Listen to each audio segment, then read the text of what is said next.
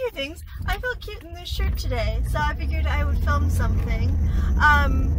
I keep feeling like I really want to journal more lately, but I never find the time to like actually do it. But I've been getting the sort of brain clearing mental release of journaling by posting rants on Instagram stories. If you follow me there at Gunchi_, you'll have seen what I was up to on Saturday, the day before Mother's Day, last week. And I just kind of wanted to talk about Mother's Day because it went pretty well, all things considered, and I just thought I would process. So this wasn't my first Mother's Day. Last year I was pregnant and I was already a mother, thank you very much. Last year was the weekend of our baby shower. I think the shower was on Saturday and then Mother's Day was on Sunday. And I honestly cannot remember what we did. Must have gone out to breakfast or something because my mom was in town for the shower. I think maybe we went out to dinner that night. I honestly can't remember.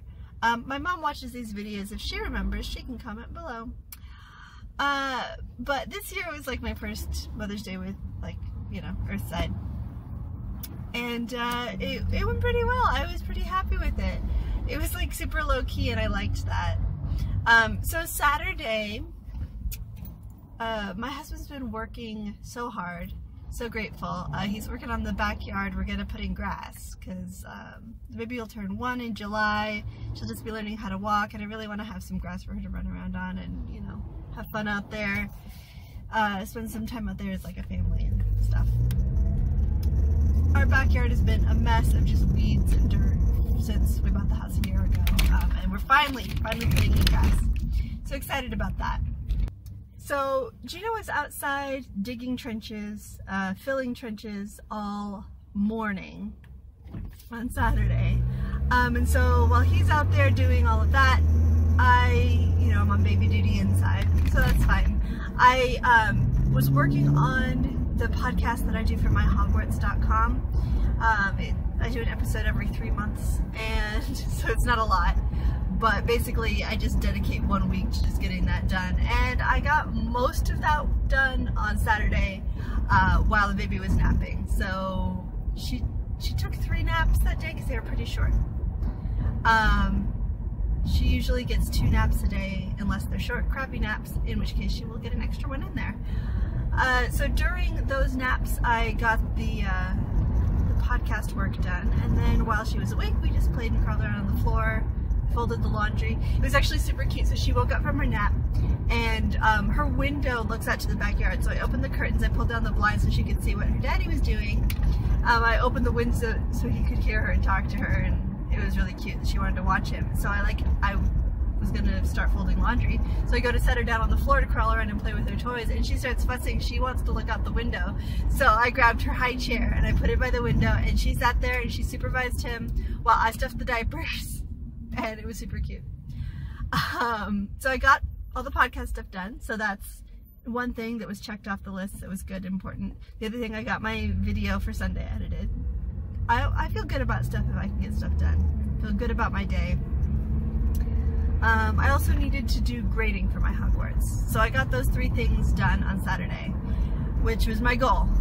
So that I could have Sunday not worried about anything and just be able to enjoy the day. Because like hanging out with family is great. If it's your in-laws and you feel like there's something you'd rather be doing, then it can be a little bit like, I don't know, stressful or unpleasant, but like I wanted to be able to be there present and fully and enjoy it. So I wanted everything done. So I did it. Great. In the afternoon, I also wanted to go grocery shopping because we didn't really have a lot of food in the house and I wanted to do some meal planning at least. So Gino finished up in the backyard, you know, got to a point where he was happy with what he was doing and was like, okay, I'm going to be inside now, I'll keep an eye on the baby, you go do the errands. So one thing, I wanted to get swim trunks, swim shorts for me because I don't wax, I never have, and I don't think I ever will. And so I just need something to cover up my bottom half. And my board shorts that I wore pre-baby don't fit me anymore. So I needed to get new ones. And so I went to Target, and that's where the whole rant on Insta Stories, if you saw that, it was just, I don't know, something about that experience. There was too many people there. I couldn't find what I needed. I was trying to Google things on my phone and wander around the store looking for something at the same time, and it was frustrating. And you ever do that where you just feel like you're not there? I had this RBF, and I was wandering around, half in my phone, half like getting lost in the store. I was trying to find Irish Spring. I was trying to find Irish Spring soap for my husband. And I'm like wandering the aisles of Target, finding all of these fancy upscale vegan products. I mean, they weren't, but Target has all these fancy brands and none of the like basics. You would think that a store like Target would have Irish Spring just on the shelf, but they did not. And I had no way of knowing that until I finally looked it up on their website while wandering the store, not watching where I'm going. And it's like, yeah, it's not in stock at your local store. Great. Anyway, I was going to the grocery store, so it was fine, but if I had known that it wasn't there, I wouldn't have spent all that time looking for it. On the positive side, tangent, I found Target brand toothbrush heads for my Sonicare. They're like $6 cheaper for the 3-pack, and I am ashamed to even think about how long it's been since I replaced my Sonicare brush head. Way too long. And I think it was starting to get like corroded or something. There was definitely brown goop. I cleaned it, like the inside where it connects. I cleaned it out, I replaced the brush head, and suddenly it's like 3-4 times as powerful as before. I was starting to think like, oh, this Sonicare isn't really all that. You know, I thought it used to be good, but I guess it's not really that great because I feel like I get more clean when I use a manual. Well, it's because I hadn't replaced it in forever, and the contacts are just not great at all. And instead of having to push really hard against my teeth with this, you know, now suddenly I've got all the power, and my teeth have never been so clean. Where was I?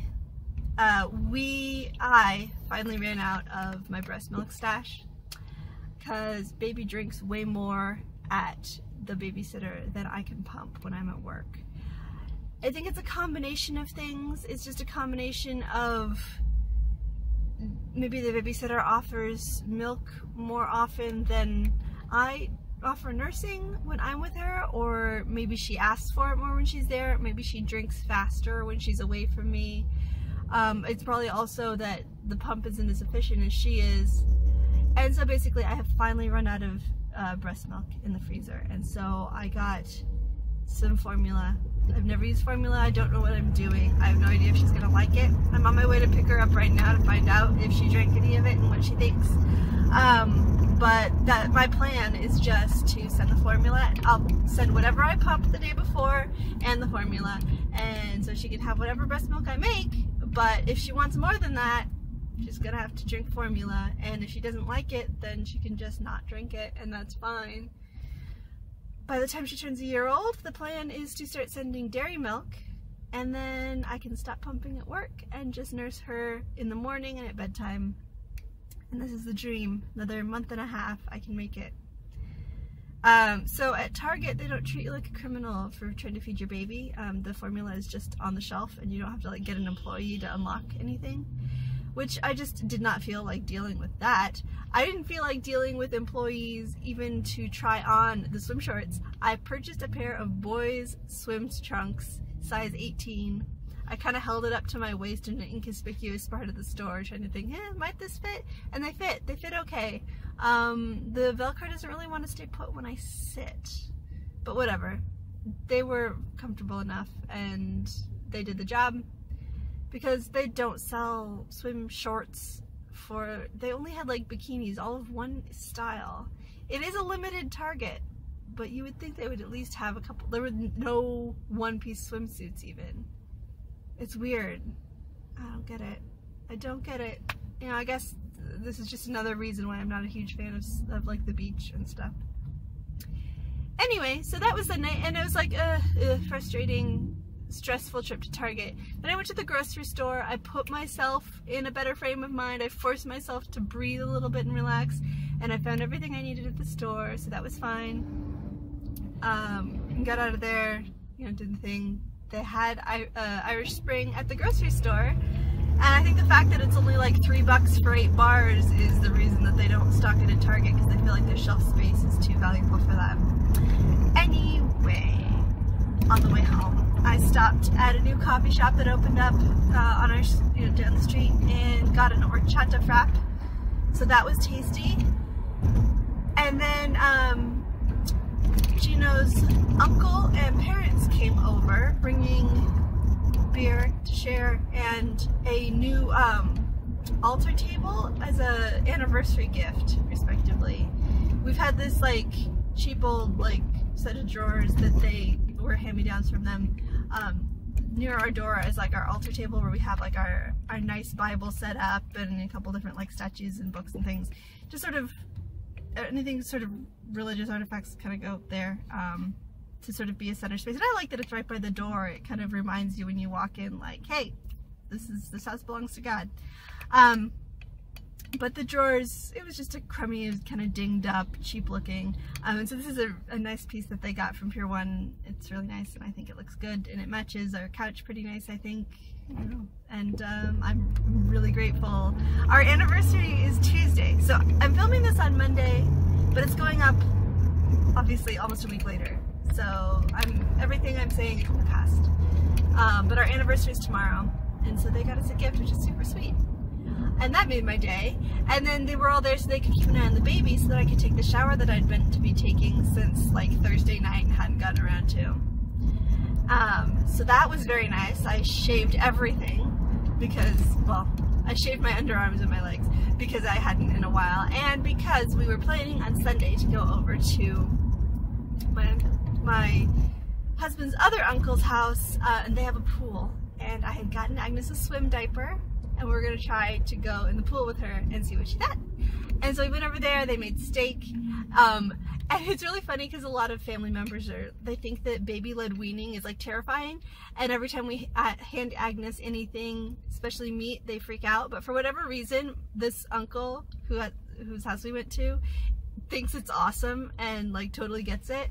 And so he handed her this chunk of, like, he cut it perfectly. It was like 1 inch wide, 1 inch thick, and like 3 or 4 inches long of T-bone. No bone, the meat. And she demolished the whole thing.